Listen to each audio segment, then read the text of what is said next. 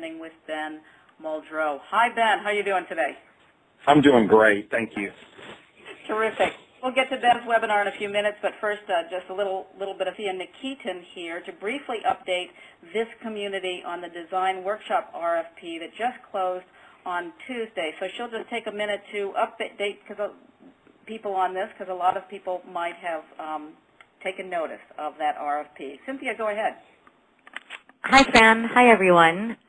First of all, I want to thank the 48 communities that submitted their applications to us by our May 6th deadline. We are now in the process of reviewing them and distributing them to our selection panelists for their review and scoring. We will convene the selection panelists in mid-June, give them about 3 weeks to review and score the applications, and then we will be back to the finalists for further follow-up interviews towards the middle end of June, and hopefully we'll be notifying the successful applicants on or about around the 4th of July, something to celebrate. So thank you all so much. We had 26 states represented, and places that had not submitted CERT applications in the past. So once again, wanted to thank you to those of you who applied.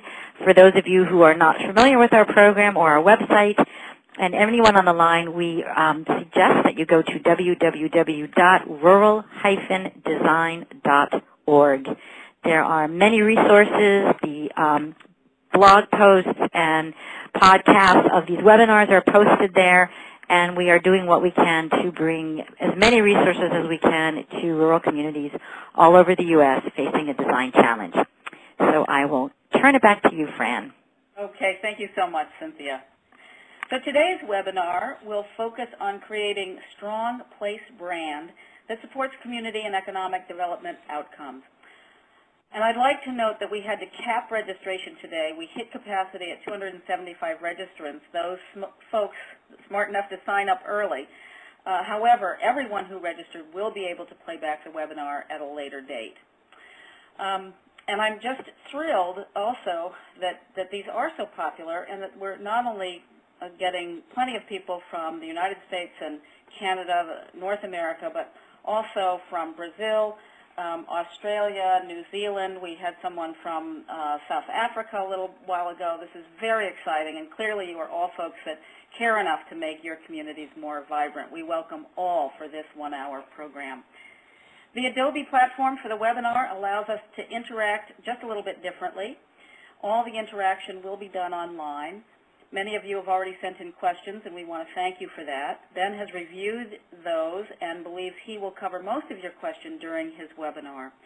Still, we'll leave about 15 minutes at the end for questions that may not have gotten answered, or new ones that come up during the program. A Q&A box will pop up for you to write your questions that come up during the talk. Also, during the presentation, Ben may ask you to participate via the platform in a chat box or a poll. That interactivity will be obvious on your screen if he calls for it. If you have any technical problems, you can dial *0 for phone issues or email us at info@communitymatters.org. So let's go on to the webinar. Our speaker, Ben Muldrow, is a partner at Arnett, Muldrow & Associates. He's responsible for all community marketing and branding functions of the Greenville, South Carolina-based urban planning firm.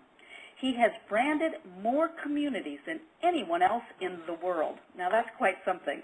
At about 35 communities a year, Ben helps towns and neighborhoods develop their brand identity through an open process, including public design sessions and collaborative small groups.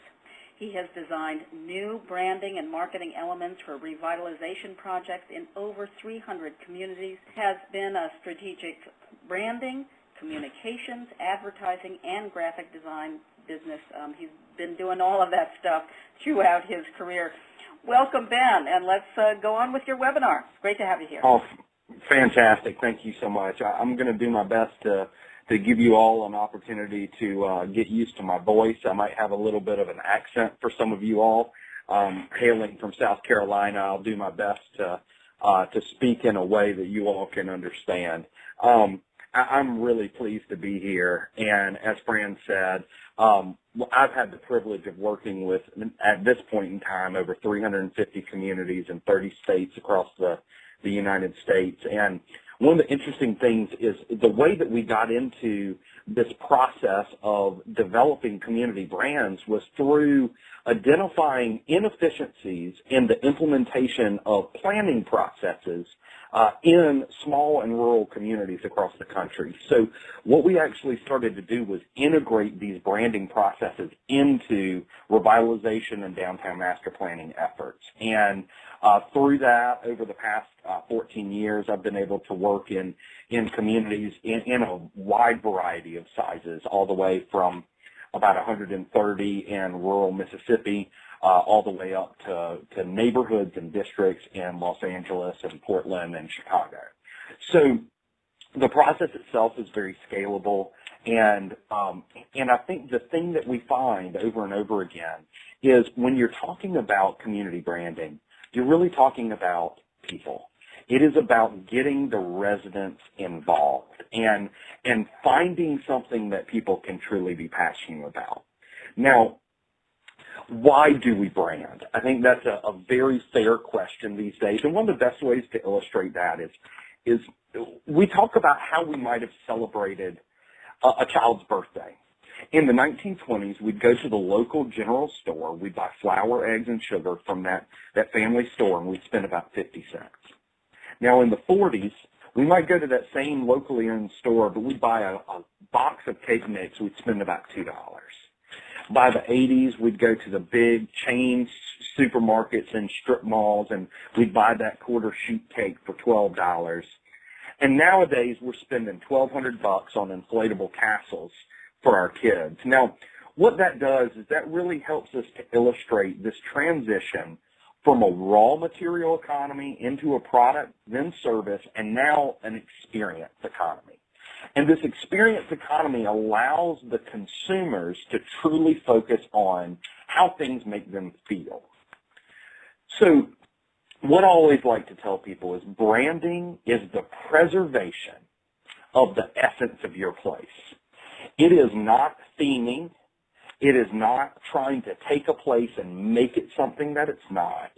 It is identifying that motivating factor. It's about identifying the personality traits that connect the residents that call a place home. And in identifying those and being able to use those to help tell your story, you best position your community to preserve its quality of life while growing its own economy. Now, we talk a good bit about branding, but I think there's some fair nuances we need to point out about community branding. One of the things that we all have probably seen is the ever-present city seal. Now, communities all over the country and world have used these seals to denote what they do and who they are. But the thing that I'm here to tell you today is this is not a marketing tool. This is an appropriate graphic identity to have in your system, but it is not the way to market your place or to truly tell your story. In fact, many times we reference systems that colleges and universities use, where a college and university might have an athletic logo and an academic logo. And those two are very different. Heaven forbid the football team has a bad season. They don't want it to affect admissions and vice versa. The actions of your elected officials and the staff of your government might not always be the things that we want most strongly connected to a positive destination-based brand identity that we are trying to create and invest brand equity in for our place. So being able to create a little bit of separation between those two is extremely important. Now, I have the distinct pleasure today of sharing with you the worst logo ever. And it hails from my home state of South Carolina, and it is for the great community of St. Stephen, South Carolina. Now, this seal is a visual representation of what you get when you employ design by committee. It has so many things going on with it. You know, obviously, they've got industry there, denoted by nothing less than pine trees. No logo is good if it does not incorporate a tractor. We've got recreation. Man, doesn't that look fun. You know, one of the things that was asked, one of the questions that came in before was, is it possible to create an impactful brand for a community when you feel so compelled to be diplomatic in the way you represent yourself and try to make sure that you cover all your bases? I think the St. Stephen logo is a perfect example of when you attempt to say everything, you end up saying very, very little. I think my favorite part about this one is St. Stephen was so proud to be Americans that they included the head and legs of an American eagle, but they simply could not find room to get the wings in there. Now, along this same path, I want to talk to you a little bit about taglines. And this next tagline that I'm going to share with you is not necessarily the worst, but it is the first place that people get to. Any variation of preserving the past, embracing the future. Now, this is a concept that I hear over and over again whenever I engage the public. It is that first level of creativity that members of a community come to when they begin to be introspective and look upon themselves. Every community knows that they want to know their story, pay honor to their past, but they don't want to be hindered by that past. They don't want to be held back, and they want to be focused on a vision for a bright future. That is a perfectly fine concept. But the thing that I will tell you is by making this message, you are saying the same thing that every other community says.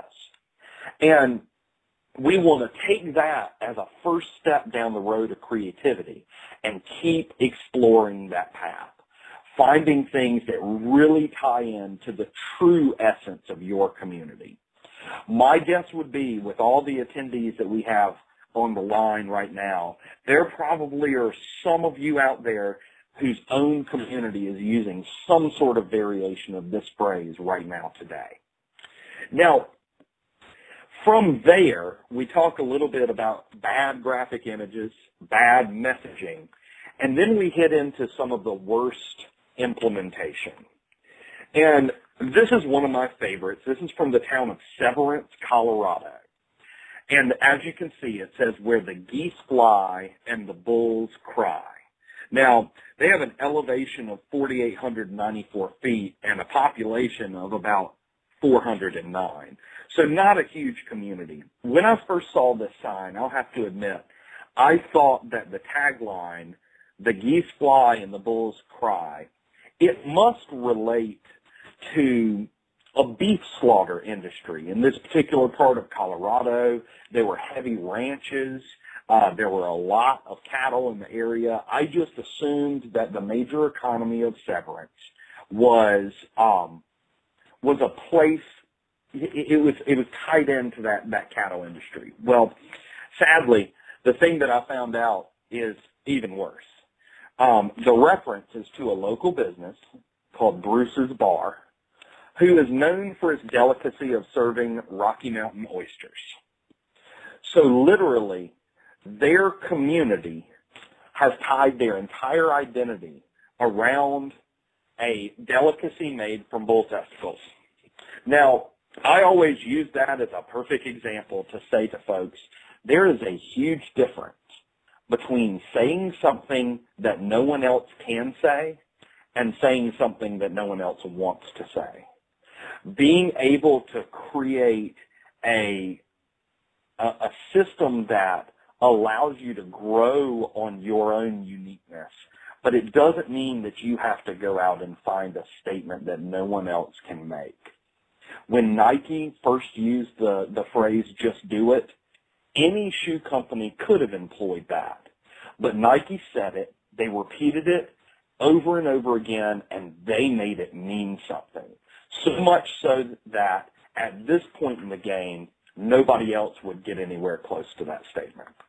Now I want to run through a couple others pretty quickly. This is Linesville, Pennsylvania, where the ducks walk on the fish.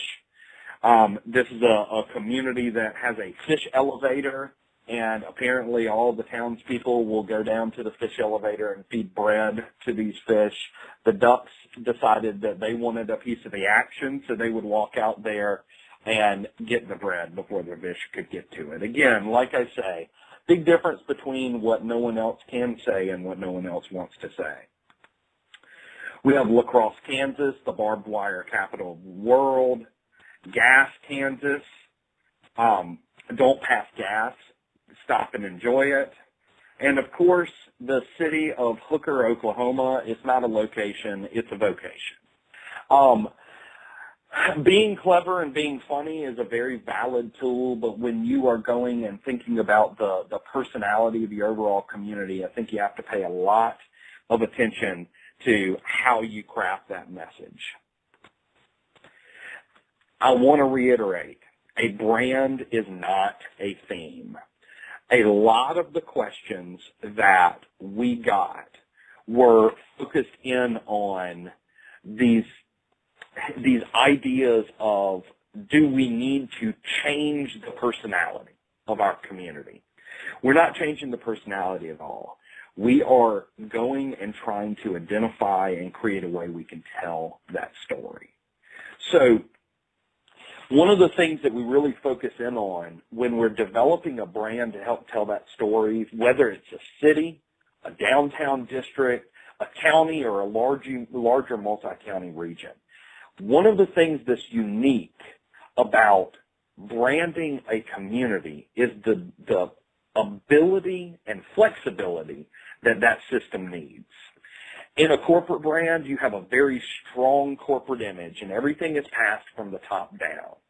When developing a community brand, we often say it needs to have the ability sometimes to serve as an umbrella, covering up everything, gathering it together, and creating a nice protected image, while other times that brand needs to serve as a plate, offering up the amenities of the community as entrees on that plate.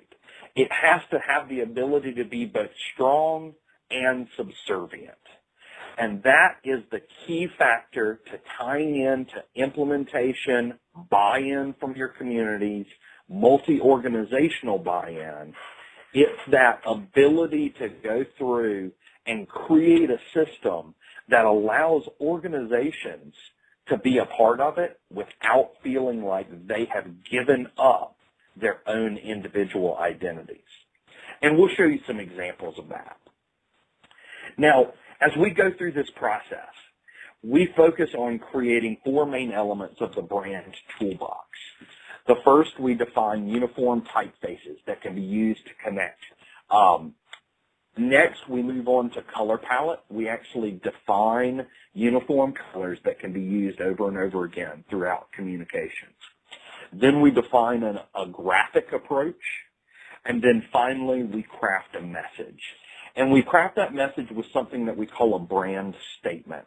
This brand statement is it really is kind of an act of diplomacy. As we go through the process, we have stakeholder meetings. We meet with locals throughout the entire process, and we constantly hear things that they are identifying that are important to them. We then weave those into this brand statement and allow us to show everyone that participated in the process that they were heard, and then show them how what they said was important converted into a simple direction for the overall branding system.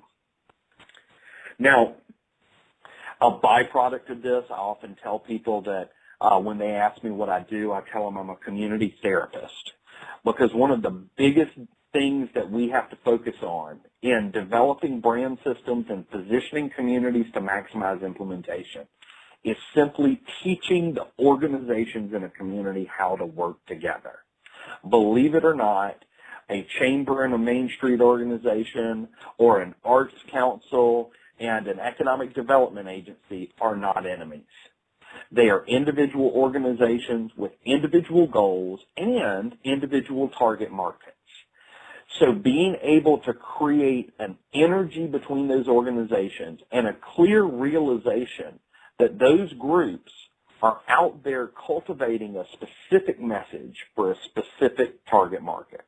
Those are things that we really want to see come out of this process.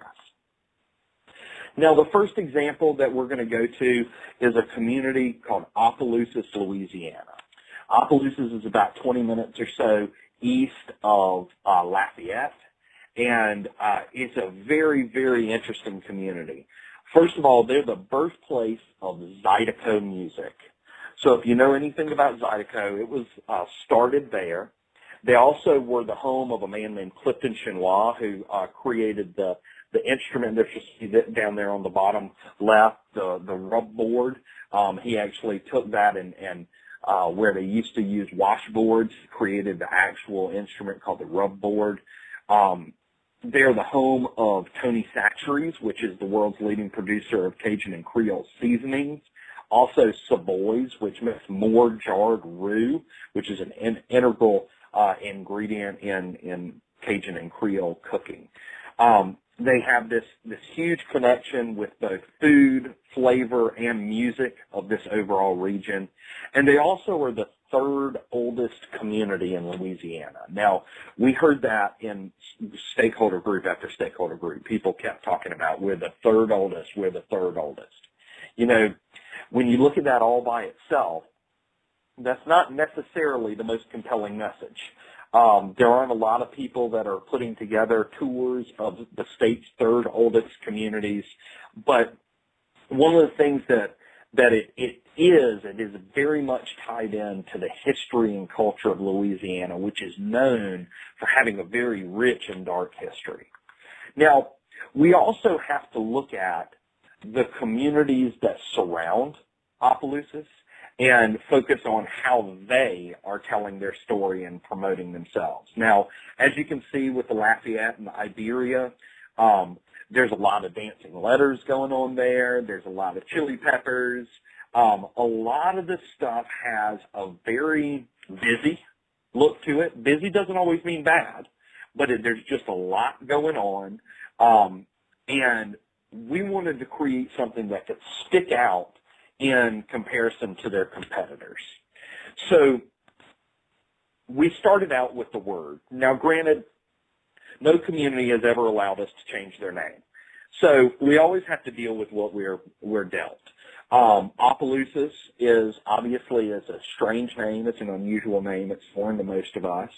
So we wanted to create something that made it a little bit easier for us to read. Typically, one of the things that does not get paid attention is how the name of the community actually appears. We put so much focus on the graphics that we don't really think a whole lot about the word type. So that is where we always start. Here are 4 different styles. The top is called title style, then we have down style, then we have small caps and all caps. And the thing that we really want to think about here is not just as letters, but as graphic elements. So there is no right or wrong answer, but each one brings a different feel to the identity. So here, one of the things I always tell folks, that second one, the down style, where the community's name is not capitalized. You know, if you have a lot of retired English teachers, you're going to have some trouble with that one. Folks like to argue, hey, if we're a proper noun, doggone it, we need that. Where you might have a community or a district that is more progressive, more young, you know, got this energy to it, they might lean more towards that. Because of the nature of the name, we decided to pick that top one, the title style. And then from there, we started to look through different typefaces. Finally, we landed on an ornate script typeface. We wanted something that really illustrated this class, this age, and this beauty of this community. We needed to give them a little shot in the arm to remind them how beautiful their community was. So finally, we landed on this. And here you see the tagline that we introduced, where we combine the third oldest, we combined all of this connection with Zydeco music and the music of the region, combined with this heavy, not just connection, but economy based off of food. So we introduced this tagline of perfectly seasoned. Now, from there, we began to create icons and a series of graphics that allowed us to tell this story. So we have the overall system with perfectly seasoned, and then what we've been able to do is create 3 different tracks where we talk about these cultures and these offerings that we have: seasoned sounds, seasoned flavors, and seasoned culture. And in those, we're able to highlight whether it's the accordion and the fiddle, whether it's the seasoning shaker, or whether it's the fleur-de-lis tying into that statewide culture. So then all of a sudden, you have this system that begins to come together. Now, one of the interesting things about Opelousas was, we ask during these stakeholder groups, we ask, what color are you? And typically, community members will say, oh, we're greens because we have lots of trees, and we're blues because we have the sky and water. Well, in Opelousas, it was interesting. They would sit there and immediately jump in, and we had a lady say, well, we're not quite paprika. And, everybody kind of laughed. And really what it came down to was what they were saying. They connected with this very unique color of the Tony Chachere's seasoning. And I'll tell you how we were able to take that and run with it here in a second. But, one of the things that we always start with is we have to start with any branding system with reminding the residents why that place is great. If you go through and you create a brand and your goal is to go out and market to external markets, and you pay no attention to the people that live right there at home, then you are not going to be able to deliver on the messages that you convey to those external markets. It is absolutely essential that you remind the local why it is that the place they call home is so important. We did that here in Opelousas with this campaign called It's Great to Be Us. Now, from there, I talked a little bit about that color. That color kept coming up over and over again. So what I did that night was I went to the local grocery store, I bought a thing of Tony's seasoning, I went to the hotel, poured it out on the little tray there in the hotel, and took a picture of it. And this is that picture. That picture then became the background for their shopping and dining guides, the background texture for their billboards, and the backgrounds for all of their ads. So this really allows us to get in and start to integrate in those things that people said were important into the overall composition. Now, when we talk about history, communities love to talk about how rich their history is. Strangely enough, I've never been to a community that didn't have a history, but I've been to some that didn't have real interesting histories. The great thing about Opelousas is it's one thing to sit there and say Zydeco music was born here. It's a whole other thing to say you can hear it here 5 nights a week. And that is the situation that they had. It was a historical reference that could still be experienced. And that always provides you far greater opportunity to use that to your advantage. So here we have an ad kind of showing off some of that Zydeco music. This was a local participant. His name actually is Joe Citizen. We do these stakeholder meetings a lot, and we talk about the generic Joe Citizen. He came up after the meeting and introduced himself to me. He was like, hey, I just want to introduce myself. I'm Joe Citizen. I was like, oh, my gosh, it's great to meet you. I talk about you all the time. But he was the connection between the Zydeco music and the community events. He was the one that really came out and made it happen. They're the home of 4 different Grammy winners right there in Opelousas. They're also the home of an NFL player named Devery Henderson. And about 2 weeks after we were there doing this process, the Saints went on to win the Super Bowl.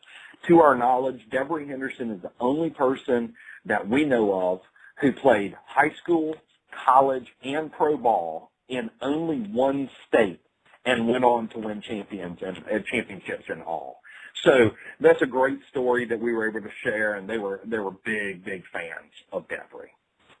Now, With that, we're going to jump over across the country to Hollister, California. Many of you might have heard of Hollister. You probably have actually heard of Hollister, California, and you might have seen it in your local shopping mall. Well, the thing that's kind of interesting about that is if you know anything about that Hollister, California brand in your local shopping mall, it is surf shops and shirtless black and white photos of men. Hollister, California is nothing like that. Hollister, California is an agrarian community about an hour south of San Francisco. Their local high school mascot is the hay baler. They're the only community that we ever knew that has been sued by a corporation for making T-shirts with their own name on it. So obviously we were walking into a situation that had some built-up tension already. We started out by defining the color palette there, and the color palette that we created was completely inspired by the things that they grew. So there was a direct connection. Now, all of a sudden, when somebody says, you know, I don't really like that green you picked, it's like, well, I'm sorry that you don't like it, but here's the strategy behind the selection. And now, all of a sudden, something that might have been a purely subjective opinion is now being met with a strategic recommendation. So we started out with the overall logo. Just to get a little jab in there, we introduced this tagline and this concept of Hollister, the original. We carried that jab on into the original downtown Hollister, the opposite of a mall. Everything that you don't expect, like customer service and unique businesses and a great overall time can be found there in downtown Hollister. The other thing that we did was we created an excursion campaign for them to target to that San Francisco market. I told you before that their mascot was the hay baler, so we positioned them as the perfect place to bale. From that, we showed them different images, whether you're the viticulture, whether it's outdoor sports, off-roading, they offer all of those.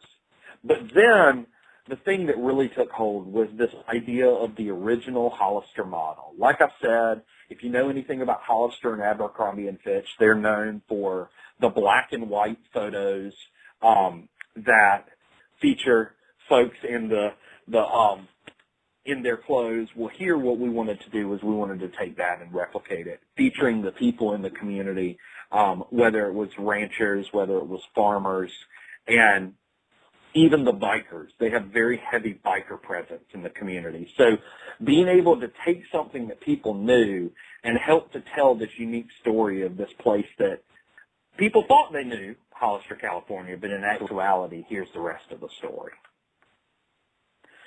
Now, we round the corner to one of my favorites. This is right up the road from where I grew up, a small community called Travelers Rest, South Carolina. Now, if you know anything about our neck of the woods, sadly, as nice as this name is, nobody in our area calls Travelers Rest Travelers Rest. They call it TR. And in fact, sadly, because of how we talk in South Carolina, they don't call it TR, they call it TR. I'm going to go up to TR. And as we were working with Travelers Rest, we told them, it's like, you know what? Realistically, you don't have the resources to make people quit calling you TR. But what we can do is we can make TR mean something good. And the thing that we knew about Travelers Rest at the time was they really didn't offer much in the way of destination. One of the things that we hear a lot from communities is they love to position themselves as gateways. We're the gateway to the Appalachians. We're the gateway to the Great White North. Well, gateways typically imply that there's no real thing to do there. So instead, we're simply a place that you pass through to go to other places. So we typically stray away from gateway monikers. But Travelers Rest, because of the little that they had to offer at the time and the access to multiple state parks and the Blue Ridge Mountains, they serve as a geographic portal into that. We wanted to employ a base camp strategy for them. We wanted to take this idea of Travelers Rest TR, turning it into a good thing, and a base camp strategy, and we introduced this concept of get in your element. So what we did was we designed a logo that was based off of an element off the periodic table. And then we simply launched this system with, it starts with TR. Tradition, tranquil, travel, trails, trip, trek, trees, transported. Now, one of the things that was really exciting about this system was as we presented it, first of all, we were taking regional assets and we were converting those regional assets into assets that the community could truly be proud of. But what was really magic was as we went through this, we had members of the community, members in the audience. In fact, we had one who worked at the local Ford dealership, and he stood up and he said, trucks start with TR. And then all of a sudden, the business community all started to talk about what could their TR word be. So now, out of a very, very simple concept, these have been able to be taken on by not just the public sector, but the private sector as well. The simplicity and the ease of buy-in created a system that allowed the business community to work in tandem and start to truly build a sense of place for Travelers Rest. Now, one of the exciting things, there's been a lot that's happened since we did this. We did this campaign, wow, it's been almost 10 years ago. And Travelers Rest has had some amazing things happen in that meantime. They created a Rails to Trail that connected to the local community, Greenville, South Carolina, next door, that is about a 30-mile trail that connects directly into Greenville's downtown. That connected node created enough of a stream of business to foster a full revitalization of this community. The community is invested in streetscape. Their local tax base has increased exponentially. They have cool businesses that are experience-oriented that have now opened all over the community. In fact, 2 weeks ago, they had this trail that they just opened, or that's been open a couple of years. It's called the Swamp Rabbit. They have just recently opened the Swamp Rabbit Brewery right downtown. Williams Hardware, all kinds of businesses that have opened up and are really fostering a true sense of place. So now they were able to convert that base camp mentality into creating a true sense of destination. And in addition to that, we're lucky to have a local resident, a guy by the name of George Hincapie, who was a professional cyclist that raced with Lance Armstrong and owns a business making cycling products called Hincapie Sports. He's recently purchased and created a new cycling-oriented destination hotel called Hotel Domestique. And they are charging $279 a night for cyclists from all over the country to come, stay, and be able to go on rides with George Hincapie. And they proudly announce, not that they're in Greenville, South Carolina, but they announce that they are in Travelers Rest. So they were able to create a system that truly allowed them to grow their community and grow their economy. Now, this process that we take is a very, very interesting one. Everything that you see was done in 3 days. Our goal on any process that we do is to have, at the very least, 100 voices, 3 days and 100 voices. Our first day, we go in, and it is purely focused on input. We have stakeholder meetings. We have public meetings. We invite people out to share their ideas with us and to help us as we really kind of craft the essence of that community. The second day is spent on the ground doing photography and talking to people one-on-one in the businesses. And it's one of those places that is really, it's a kind of magic part to be able to really connect with the community. The third day is then focused on production, where we create all our recommendations on site, and we conclude the third day with a presentation back to the community as a whole. So everything that you've seen, the Opelousas, the Hollister, the Traveler's Rest, all were created on site in 3 days, and all that product was created in that time. We focus on a process that is based on public participation. We have public participation in the right time of the process, and that is the front end of the process. You have to combine the expertise that people have with the place with the expertise of branding and sharing a message. And in doing that, in creating this tight process, in being able to hear from folks and then turn around and deliver a response to them mere days later, helps to maximize that buy-in. They feel a part of the product. In fact, I'm pleased to say we worked in a community last week. We were there Monday through Wednesday. We presented to the community on Wednesday evening. And this Monday, the city council was presented the recommendations and voted unanimously to approve the system. Now, the thing is that, sadly, this happens a lot, where you'll hire somebody, they'll come in and they'll say, well, the process is going to take us 3 months. It's going to take us 4 or 6 months. Well, the sad thing is they probably put about as much time into it. But the first thing that they have to do is learn how to brand a community, because branding a community is different from branding shoes or laundry detergent. And then they have to go through and they have to figure out how to create concepts and walk through the process.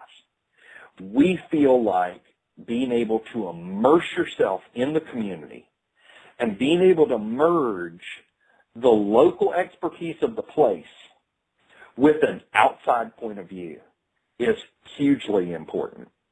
And I think one of the things that I always try to focus in on is remembering that when you have these great rural communities all over the country, it's kind of like having a classic car, a true American classic. I have a 67 Mustang, and that 67 Mustang takes constant work and constant maintenance and constant money. Now, why in the world would anyone be motivated to invest that kind of time and money into something that you could easily turn around and go and get a Honda Accord? Well, it's because we're passionate about it, and we want to use that passion to be able to drive the ongoing care that these true American classics need. And being able to go through and kind of focus in on that, that is why people that own classic cars take those cars to cruise ins. They need other people to tell them how beautiful that car is. We're the exact same way in communities. Fighter's point of view. We need to be reminded of why the things that we see every single day are great, why they're worth investment, why they're worth taking care of and really maintaining and enhancing. We are the stewards of a very special place that we call home. And with that, it's right about 4:45. I did my best to kind of pound through this. Fran, I'd love to move into a 15 minutes of question and answer if we could. Wow, that was exactly on time, Ben, and a remarkable presentation. Thank you so much. And I'd just like to mention to everybody, if you do have a question, you need to do it online. We have everybody on mute because we have nearly 200 participants today, but you are welcome to enter your question in the Q&A section.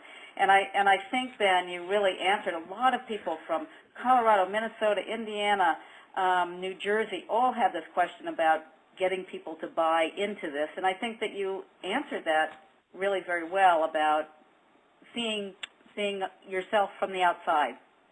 So I'm going to move on to some other questions that we have, because there were a lot of questions about that.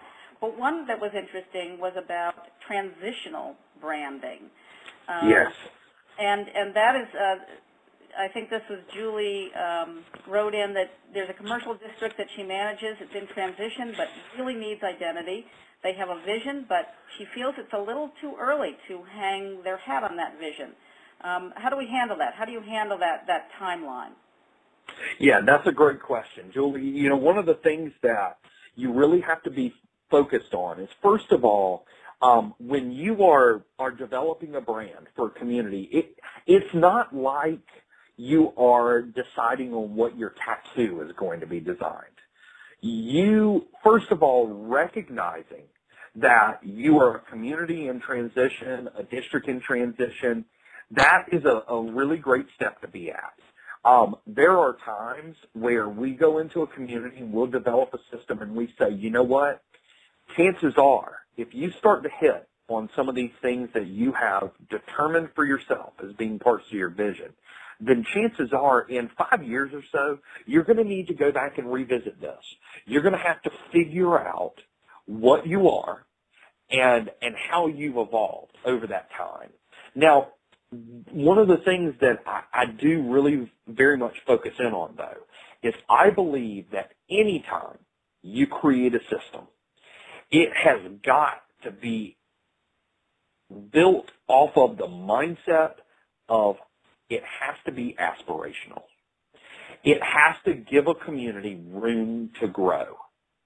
If a brand is only relevant today and can't accommodate change and growth, then it is too limiting on your own community. So it does have to be truthful. It can't be too overly ambitious. It can't sit there and say, hey, you need to come visit our community, and then when you get somebody to come visit, they're disappointed because there's nothing there yet.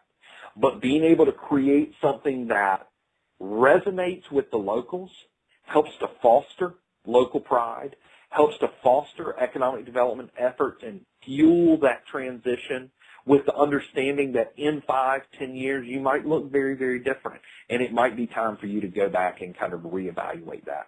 Another thing that I really focus in on, and I kind of recommend to folks if they identify that they're transitional, is maybe you can truly benefit from not worrying too much about the graphic aspect yet. Let's focus in on beginning to get some of our tools in place. Maybe we can start to bring some uniform typeface across organizational boards. Maybe we can start to land on some colors that can provide some consistency and give ourselves the time before we invest too much in an overarching system. So that's how I would tackle that. But that building a system that is based off aspiration is a big, big focus. Great, Ben. Thank you so much. And speaking of that, since you're talking about colors and different aspects of branding, Mike from Connecticut said that he's discussing, and by the way, he's discussing taglines for economic development. And I laughed out loud when you gave us some of those examples. They're just fantastic.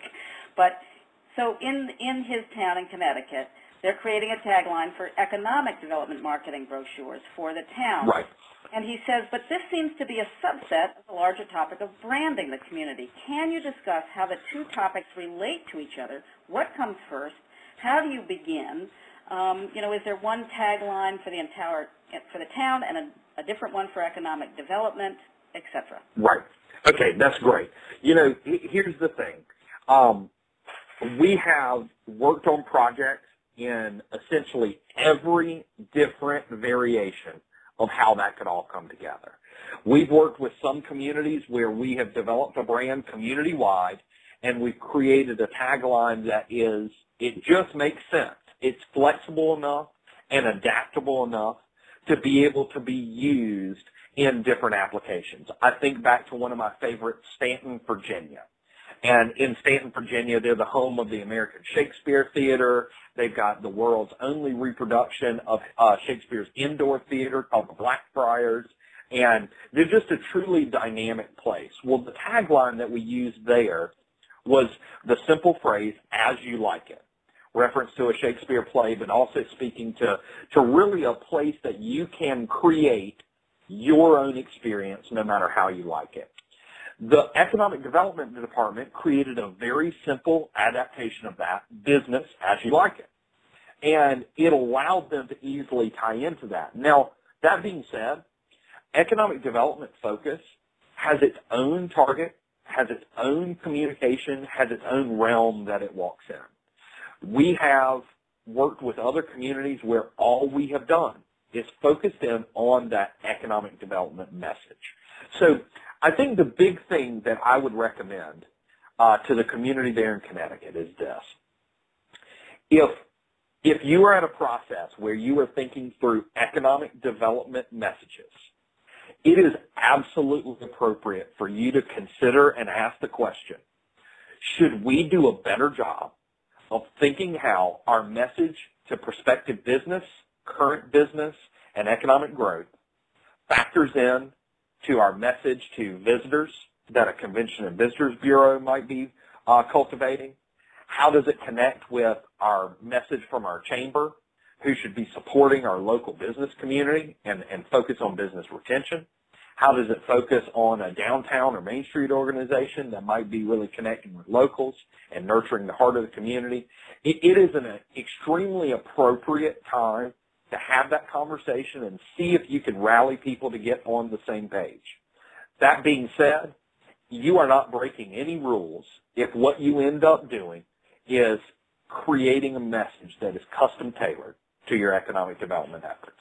You are not failing if you create something that is really focused on having the economic development efforts achieve the greatest level of success. But I think it's always good to see whether a conversation can start there. Okay. Sounds like a lot of partnership and talking to folks, which brings me to a couple of people also asking it from California to Hawaii, actually, about regions. How can we, what about a collection of communities that really want to create a brand as a group or a region? Or from Noel in Hawaii about covering 33 neighbors, but from one island. Yeah, I saw Noel's message from Hawaii. I wanted to say that I think that issue is far too complex, and Noel needs to bring me out to Hawaii for me to answer in person. But I didn't figure that would actually go over. I think one of the big things that we have to remember is actually whether the issue is talking about communities, whether it's talking about a series of municipalities that might be collected inside a county, whether it's a collection of cities and counties collected inside a region. I think one of the biggest things that you always have to focus on is in creating an overarching system. The key to success is empowering those individual identities and celebrating the individuality and the differences of those, whether if we're talking about 33 communities, there are ways that we can create threads that stitch those communities together, and at the same time, we can go through and create a way that we can spotlight the individuality of those. We did a project years ago in Concord, North Carolina, where we created an overarching identity for the community. Then we created 14 different community logos. And we used, through an expanded color palette, an understanding of the typefaces that we're using, we were able to create connectivity while also preserving that individuality. And it's that preservation of individuality that is truly important. 2 weeks ago, I was working out in Oklahoma, and I was doing a county-wide brand. And the community had, I believe, 6 different municipalities in the county. So what we actually did was we created an infrastructure through color and typeface that connected, but then we allowed those individual cities to really kind of get in and do their own process of deciding what their graphic should be. So they're part of a bigger system, but they also feel very, very connected to the imagery that they've selected. And I think in that same conversation, I'll reference a question that just came in from Diane Laird there in Delaware, right up the road from me. She asked, colors are extremely important, and the color palette appeals to different genders. In your color selections, have you found that you ultimately choose a color palette that appeals to one gender as opposed to another? Now, that's a really interesting question, and to be honest with you, I think that question actually moves away from just color palette into designs that we select for the graphics as well. I think one of the things that we attempt to do is we attempt to create color palettes and graphic systems that never walk too far down a particular gender route. To be honest with you, I tend to stray away from using a lot of flowers, using a lot of kind of floral imagery and things like that. But I worked in White Sulphur Springs, West Virginia, and one of the things that they were connected to was an image of a dandelion. And what we actually did was we created a stylized version of this dandelion that took something that typically might be very, very feminine, and we created something that existed in a more neutral space. But we also have started in our public input having the community itself begin to describe both itself and its neighbors as people. And it has been very interesting how we have seen a correlation between the self-identification of the gender of the community and the color palettes that we select. So if a community identifies themselves as being a sophisticated lady, then the color palette is going to be very different than if it describes itself as an ingenious young man. So I think that those things do all kind of connect to one another. Ben, one more before, and we're nearly out of time, but it brings me to another theme that I'm seeing in the questions, that, how do you really include people of all economic groups? How do you include the old-timers who think everything is just fine with new ideas? In other words, if you're only reflecting the perspectives of movers and shakers, then you're limited. How do you really feel you're including everybody in this significant decision? That's great. First of all, I think one of the things that we have to remember is this community I was in last week, Williamston, South Carolina. We were creating an image there that was it was a little bit more contemporary. It was a little bit more abstract. And one of the things that I knew is I knew that those old timers, I knew that less affluent members of the community would have different ways that they interacted with those messages. When you talk about old timers, many times because of the economy that we've had here in the United States, a lot of the old timers today have experienced our communities in their heyday. They've experienced their downtowns in what they consider to be the heyday, especially these rural communities that used to have vibrant economies because they were the only alternative. Now what we've seen is we've seen a constant hesitation. It's not really a fear of change. It's actually a fear of a second failure. They would rather keep things just the way they are today than get their hopes up about something that they see fail again. And in addition to that, the realization that downtowns of yesteryear will never be like they were. But the great thing about downtowns and communities of today is instead of being the place to go because it was the only option, it's the place to go because you choose. It's your best option. What we try to do is we try to span the gamut with the overall design approach. So, like I said, in Williamston, we created a very contemporary identity for the destination identity. We had a lot of people in the community that were very connected to their park and were connected to the gazebo on that park. we left that imagery for the town seal. We were able to mix the old and the new, the sophisticated with the less so, and create through event logos and brand extension the ability to really wrap everybody in. And I see that it's 5 o'clock on mine, so I wanted to cut mine short. We are out of time. I think people will allow us to go just 30 seconds more. Just, you know, what can people do next week to get their branding project off the ground? Mary Lou is from Wallkill, New York. She's excited about seeing all in Wallkill. But just 30 seconds, what can people do next week to get started on this? I think one of the best things you can do is simply go through and look at everything that currently exists now. Evaluate the diversity and just truly how many different messages your own community is conveying through the municipalities, the organizations, and things like that. And with that focus, I think you will see that your community is probably not making it anywhere near as easy as it should be for the consumer and the resident and the prospective business owner to really connect with that place. So being able to just evaluate where you stand today. There's no reason to move forward if you can't get your arms wrapped around where you are today. And that would be my suggestion for what they can do first. Thank you so much. Ben Muldrow, you're remarkable. It was a terrific, engaging webinar. Thank you so much. Great. Thank you so much, and thank you all for participating.